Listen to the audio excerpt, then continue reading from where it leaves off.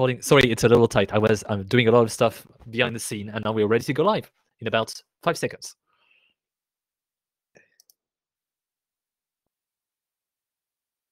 Sorry, 5 more seconds.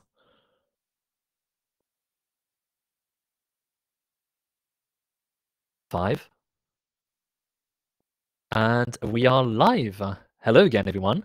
Hopefully you can hear me just fine. And we just had a talk with Bob, and Bob is now here in the room. Hi, Bob. How you doing? Hi, doing well. Good to see you, Leo.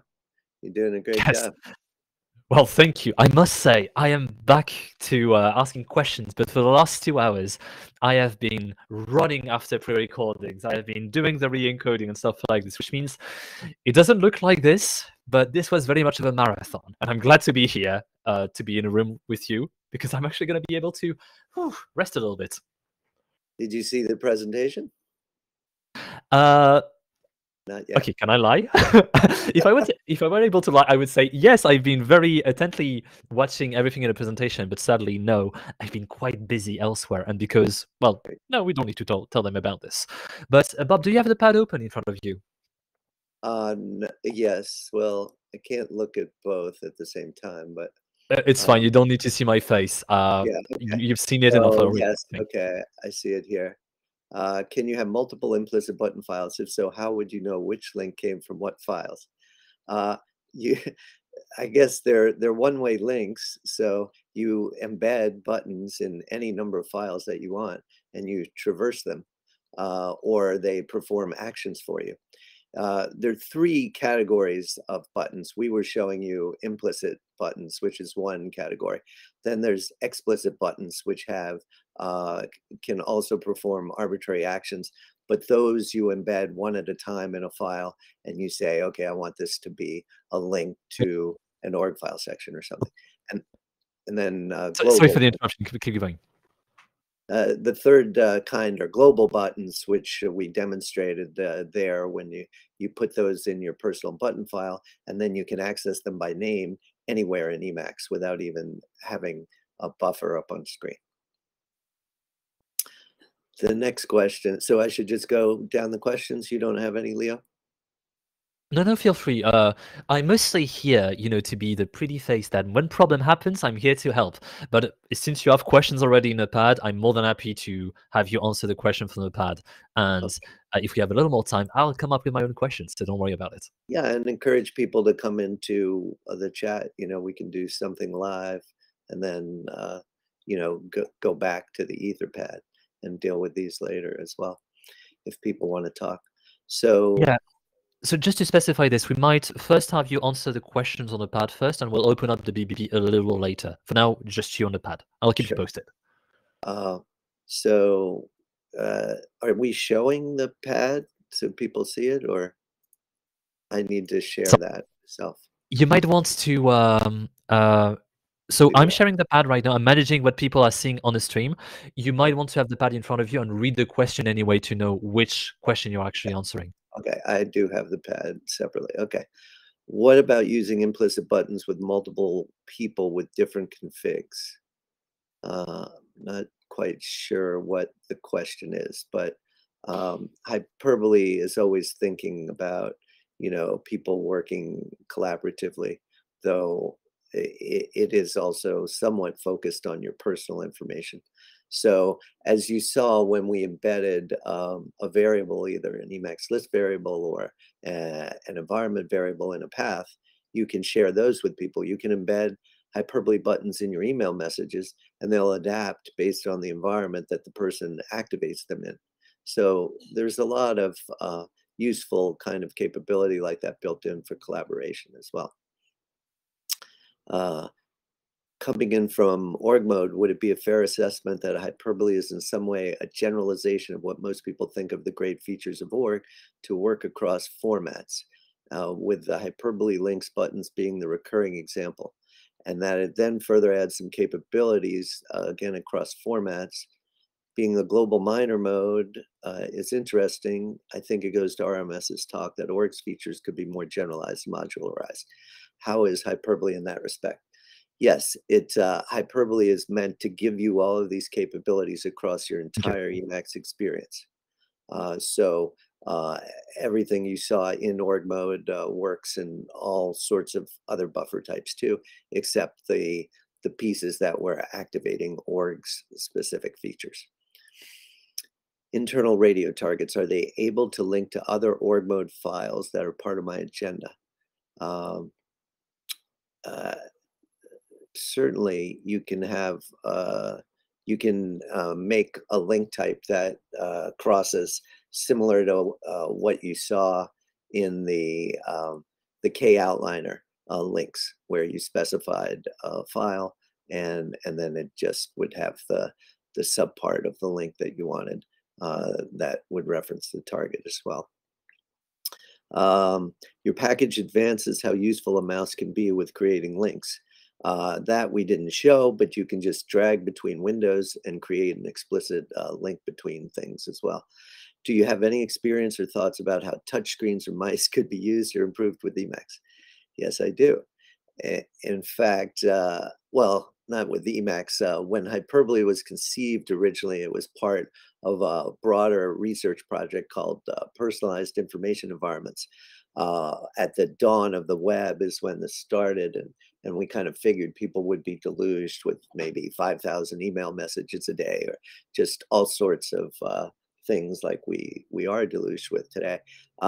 So we were thinking about sort of like org brain and the graphical sort of navigation that you could do in hyperverses, and came up with some prototypes that were kind of very iPad-like in the node sort of views, and but with much greater navigation capability. So a lot of that isn't implemented, but we're always thinking about how to make things more useful. And you see the smart context handling that the mouse keys do, because you can, there's drags associated with the action and the assist keys when put onto mice. And those do a great many things that sort of replicate what a touchscreen might do as well. Would you consider Hyperbole to be more of a format spec that can then be handled however we want, or the engine itself along with that format, i.e. can the simple link formats be used for other extensible purposes?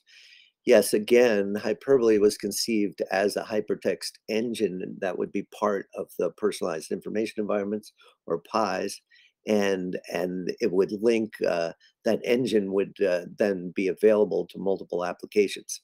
So we sort of built an API, not a web API, but just a programming API that you can use, and that's documented in the manual, to build other applications atop Hyperbole.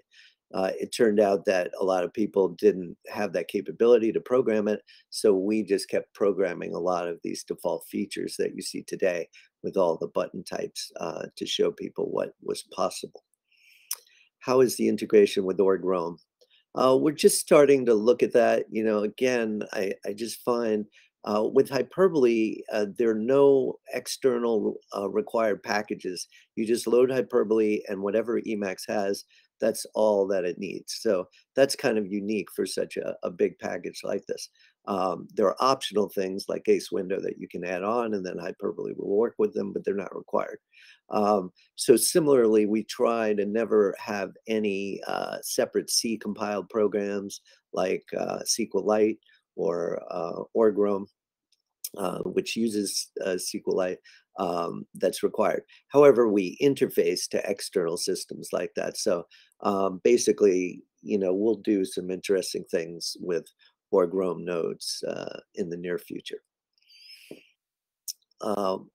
When does something, when doing something, where do you determine where to put it? KOTL, Rolo, org. I like KOTL, K outline for journaling, and org mode for getting things done. Sure, I mean, you know, org and K outliner are both outline formats. So I like K outliner for like requirements gathering. Anytime I need things numbered quickly, I'm making lists or hierarchies. I want those IDs there. Org does some of that, but not nearly to the level that the K outliner does. The Rolo, again, I just stuff all sorts of information in there, and then we have very simple search and retrieval operations that we can use on there. So I don't need to worry about all of these like drawers and all the complexity that org allows because you want to publish something.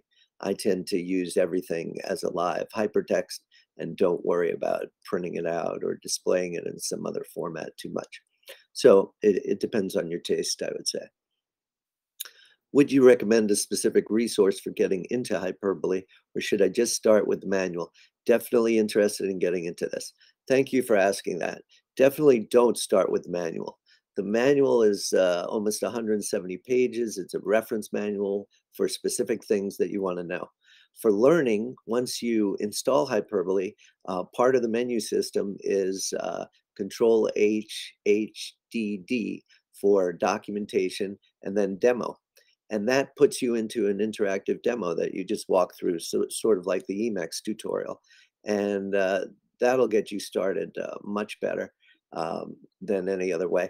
And the second thing to do after that, I would say, is watch some of the videos. One of the videos is a talk I gave earlier that's about an hour-long talk introducing you to Hyperbole and its concepts. So I think those are the two best ways to get started. And then you can move on to the reference manual if you're really good at reading. What is HyperOrg? That's a name that Sasha made up, I believe, for the talk here. I thought it should be Hyperborg. Uh, would be a little funnier that, right, we're trying to be like the Borg and get people to use Hyperbole and Org together, and then you'll never want to be anything else except users of those packages. So, uh, anybody want to talk live on the big blue button? Again, so the thing is, I didn't give you the time when we were supposed to finish with the Q&A, and give me just a second. Cool. So I've confirmed with the people behind me that we actually need to get moving to the next talk at the top of this minute. So Bob, thank you so much for answering so many questions. I'm sorry we don't have more time for questions because your talk, I think, was a little longer than we anticipated at first, but I still believe you've done a great job at first covering a I'll lot be of on the stuff. Etherpad for a little while if people want to push anything else there. Thanks. Yes. Also, if you want to stay here, we are going to open the BBB. If people want to ask you questions, we're going to publish the link. Okay. Bob, we're going to need to get going with the stream. We're starting the next talk in 20 seconds. Thank you so much, and I'll see you later. Take care, Leo. Thank you. Bye-bye. You are currently the only person in this conference.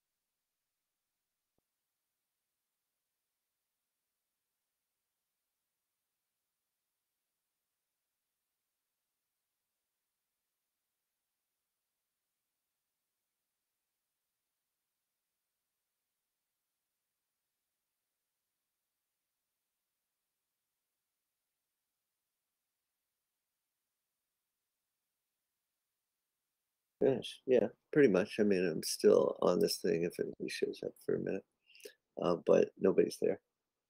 Go for a walk now.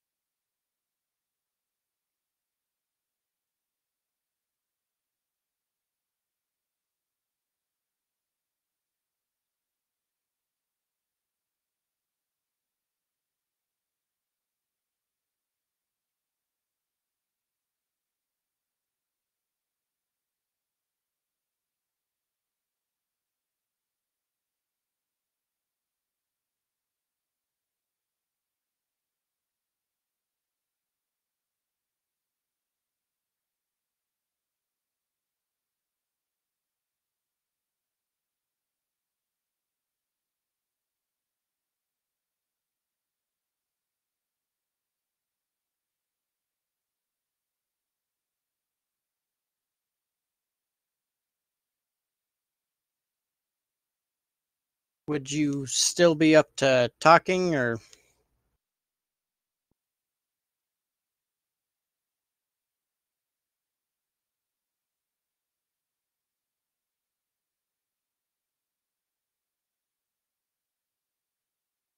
Hey, you talking to me? Yeah. Are there? Yeah, for a minute, I'm gonna just go take a walk in a little bit, but I can quickly put this on pause. Just go ahead. One thing, whenever I've tried using any or setting up any knowledge bases, I've generally thrown them away after a while, slowly picking up more and more. Right now I'm using org-roam and logsec. Mm-hmm. Yeah. And one of the features I found in logsec that I like is you're able to have the link in such a way where I can make an outline of like everything I want to do on a week in one file, and then in the journal view that it will dynamically generate, it will show you the tasks individually on that day, just for that day. So is there any way? So it Like creates kind of a journal based on dated items that it's extracting from multiple other sources, right? Yeah, so it's got a section below it that's from different sources, and you can go and do that, and it will just dynamically put it at the bottom. Mm-hmm. But just for those specific links. You know, sort of like the idea of transclusion, right, is something that they've addressed in org mode, and we haven't really dealt with that in Hyperbole. So those are areas that we want to get into. I think there's a lot of work going on in LogSeq and Obsidian that I look at when I have time. So there's definitely ideas to draw around that. One of the things we find is there's just covering all across Emacs. There's so much to do all the time, and this being a part-time project, we can't. We have to think like RMS does across years rather than weeks, just because of the energy around it. But the more people can kind of like write a paragraph and say if Hyperbole or some tool could do this, the more likely it is that we'll approach it and turn it into reality. Yeah. Well, like you could probably write some functions that will just dynamically grab information like that out. And yeah, well, I mean, like you have that with the high roller, so you can just make arbitrary documents, and just put stars at the front of each node, and the high roller will pull out anything that you want to match on. It can be regular expressions, logic expressions with and or not. So that's already there. And it's very simple with the other capabilities to just turn a search into a button somewhere in your file. So you basically create your own dynamic views then, without any additional mechanism. But when you want to deal with like the dates and you want to see it, that's a specific view that we would program for you and provide. with not much and MU4E, the thing I like about not much more is you're able to, in your search queries, you can use the ands and ors with subject headers or stuff that's only in the body of the paragraph of the email, or who it's to and from. And I don't think MU4E has near that support, and you could use something with org mode, and you could do that type of stuff, searching like based off of keywords with. There's a package by Alpha Papa. I can't remember the name of it, but yeah, org rifle or QL. Or QL, yeah. And does like, you have anything? Well, I mean, yeah, it's like I'm not sure. You combine, say, subject colon whatever, your regular expression, and you map that with a logic expression. So in hyperbole, in high Rollo, to do a logic expression, you just do it like a Lisp expression. So, but you use and, or, XOR, not. So you say, you know, open paren, not, and then what you want to not match to, right? This node doesn't have that in it. And, you know, a broader expression with an and around it would say, so it's not this and it's this.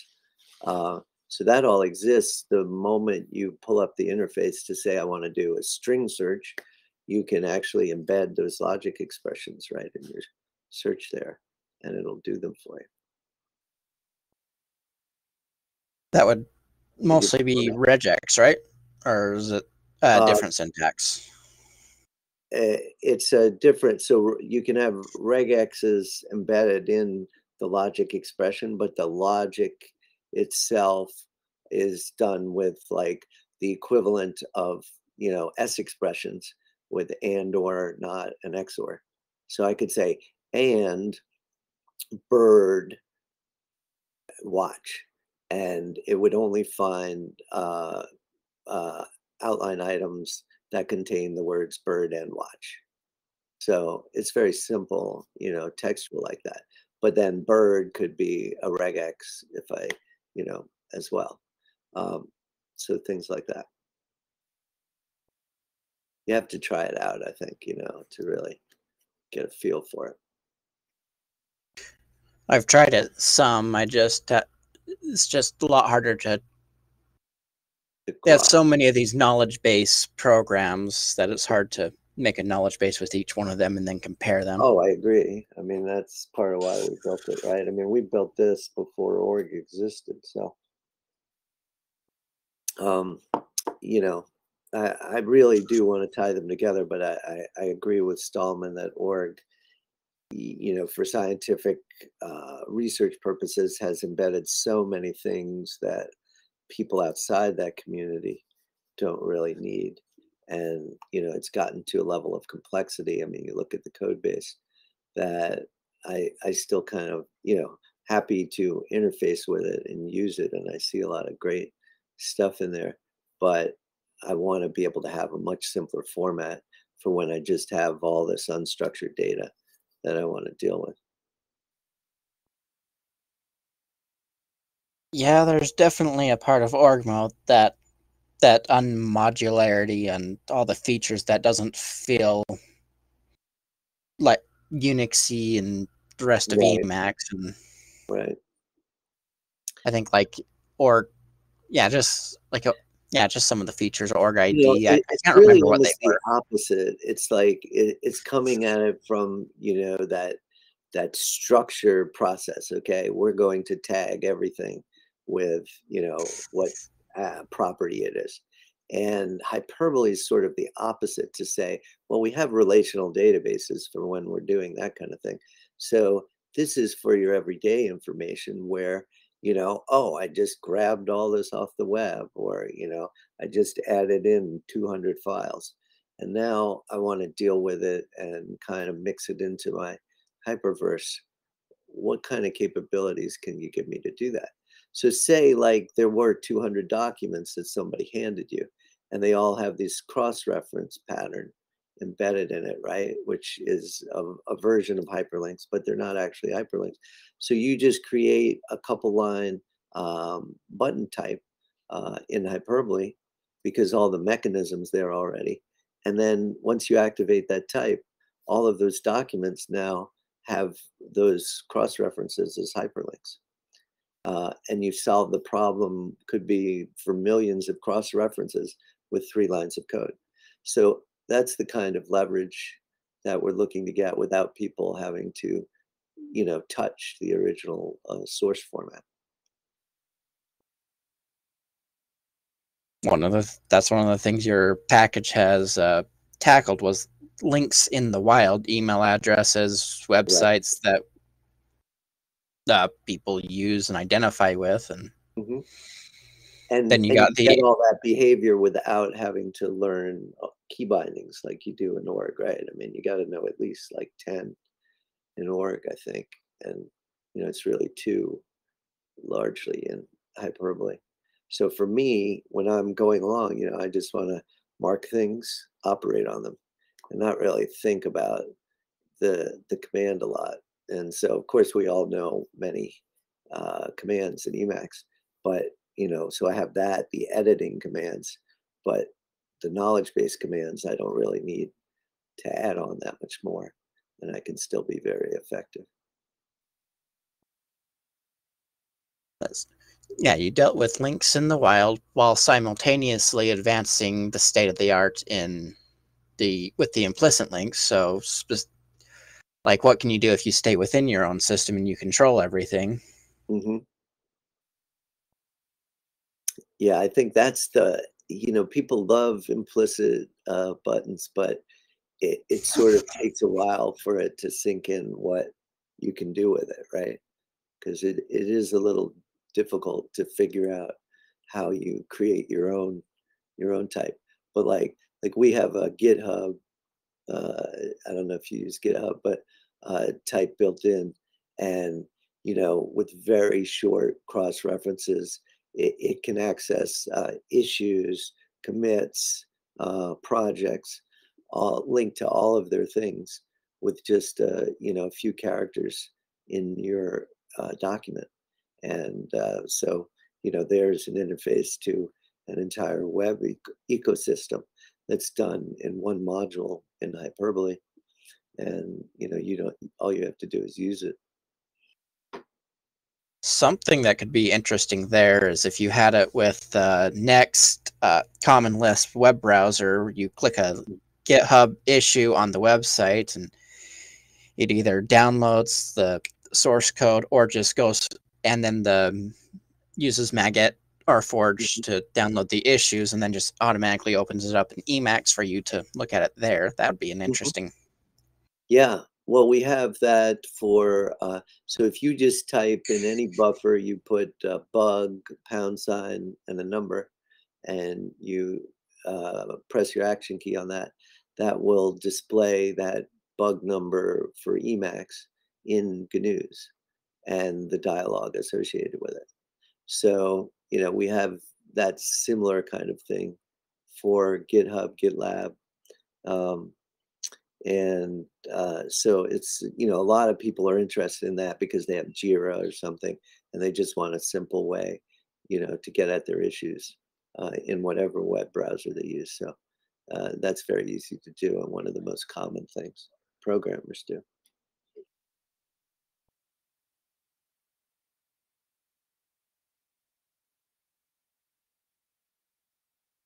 You still there? Yeah. Oh, okay. Just wondering. So yeah, I hope, I guess you've obviously explored Hyperbole a little bit. Let us know what the barriers are to, becoming a regular user, and we'll work on this.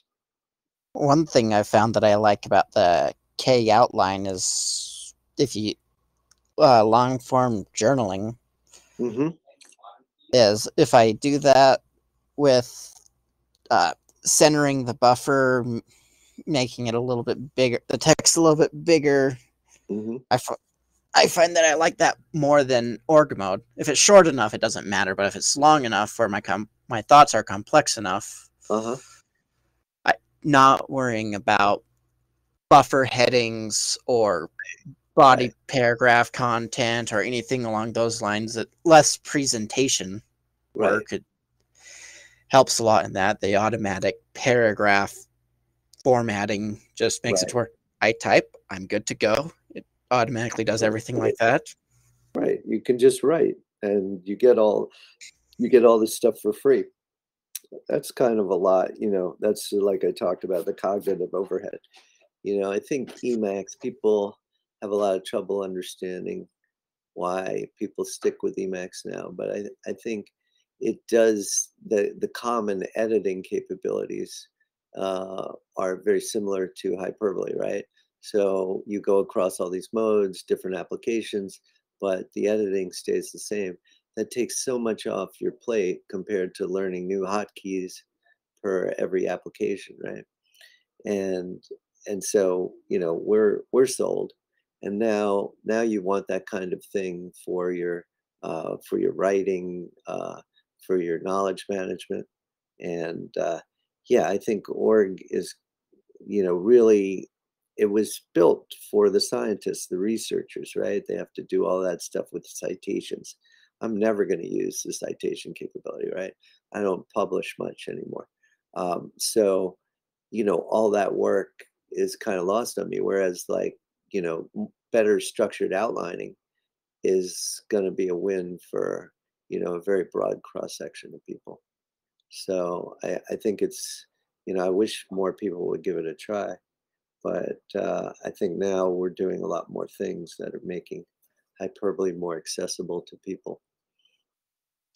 A lot of people, I don't know if we can, like, people have asked for a Doom interface or Spacemacs interface.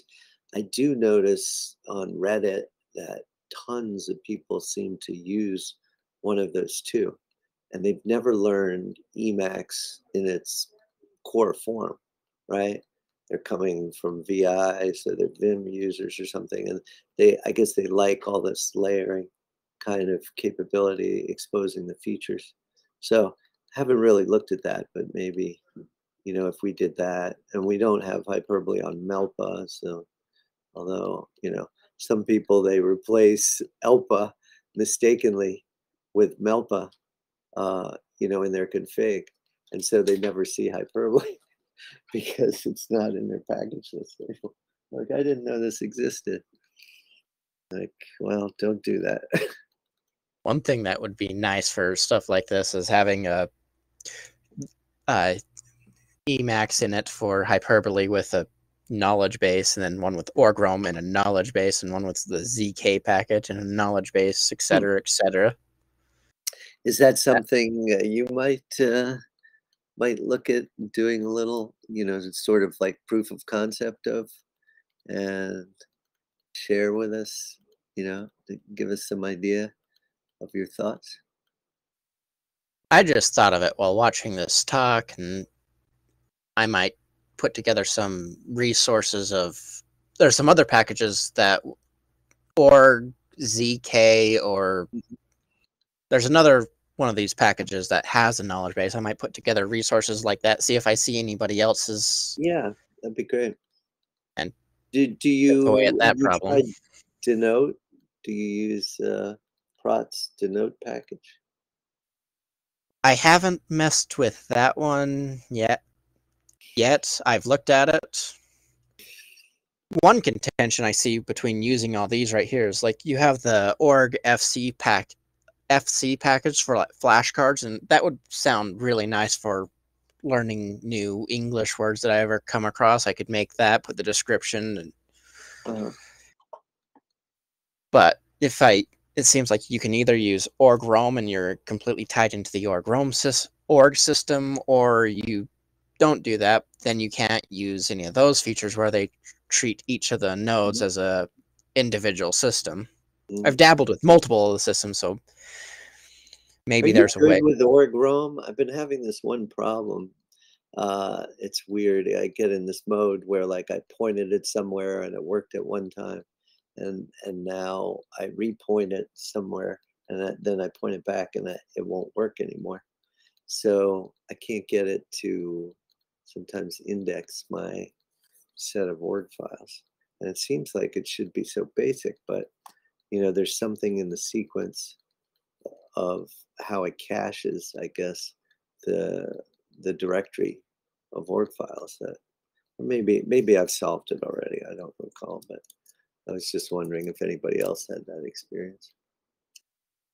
I've mostly just dabbled in a couple of these systems and then haven't really chosen one to just use. Do you program? Are you by nature a programmer, or is it like a hobby? Hobby. I haven't done too much on, like, writing my own functions, but Emacs is by far the biggest or longest program config, whatever, right, that I've ever used. And you started on Emacs how long ago?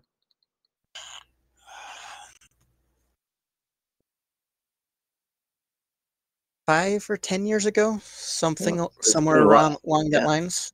Mm-hmm. Good while. Yeah, it was nice having Stallman there today, right? It's like, well, if you want an actual answer, there's something that only he could answer. I There. was surprised how many questions there were on that talk. What about them? I was surprised just about how many questions there were Oh on. yeah. Yeah, you hear all this negative stuff about him, but people are very interested in, like, where stuff came from, what, why have you never used this package that everybody else uses, and things like that, what his worldview is, since it is so different than, so many other people's. All right. Well, great talking to you. And good luck with your knowledge space research. And yeah, let me know if there's something. Try out the development version of Hyperbole, like I showed, and that'll get you all the newest features. And we'll get 9.0 out as soon as we can. Yeah, I use the Borg, so I actually do try out the development already. Oh, great. Super. Also, because sometimes, since I'm using the development version of Emacs, it doesn't always... I've had issues compiling in the past because I needed the newer code. I think I can't entirely remember, but thanks for the package and good talk and nice ideas and talk. Yeah. Take care. Bye.